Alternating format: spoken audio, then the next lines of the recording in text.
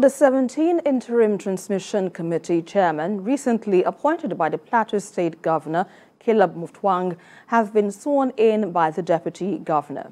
They are to oversee the affairs of the 17 council areas of the state following the sacking of the council chairman as recommended by the State House of Assembly for alleged misappropriation of funds and gross misconduct.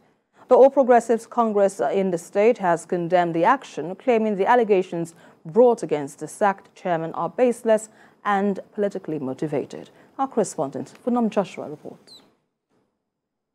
On June the 4th, the Plateau State House of Assembly announced the suspension from all official duties of the chairman of the 17 council areas of the state, with approval by the state governor, Mutfwang.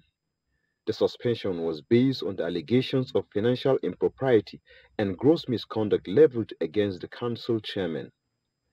The suspended chairman, not happy with the development, then took the matter to court, trying to prevent the state government from proceeding with further action against them. While on that, the state lawmakers announced during their Friday plenary that they had recommended the outright sack of the council chairman to the governor. The state governor, without wasting any time, approved the sack of the 17 council chairmen and immediately announced the appointment of Interim Transition Committee chairmen to foresee the affairs of the 17 local government areas.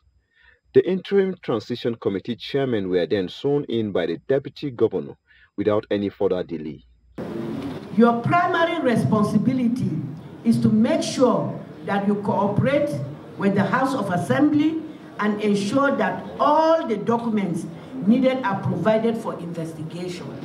The sacked chairman and the opposition All Progressive Congress party in the state briefed journalists where they make their stand known. The chairman insists they will not hand over official duties as ordered because the action taken against them was baseless and against the local government law. We have made a headway that as it stands now, the governor has been restrained from carrying out any action in this regard. I have here a clear copy of what it is.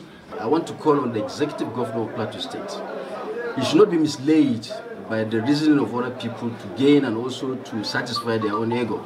The swearing in of the Transition Committee chairman might put an end to this scandal as we await the next action.